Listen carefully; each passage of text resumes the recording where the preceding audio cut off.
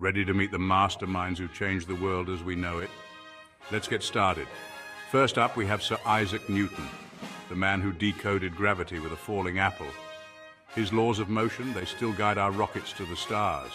Then there's Marie Curie, a trailblazer who discovered radium and polonium. She didn't just break glass ceilings, she shattered them. Albert Einstein, the wild-haired genius who gave us the theory of relativity. EMC2 isn't just an equation, it's a revolution in understanding our universe. Nikola Tesla, the wizard of electricity who brought us alternating current.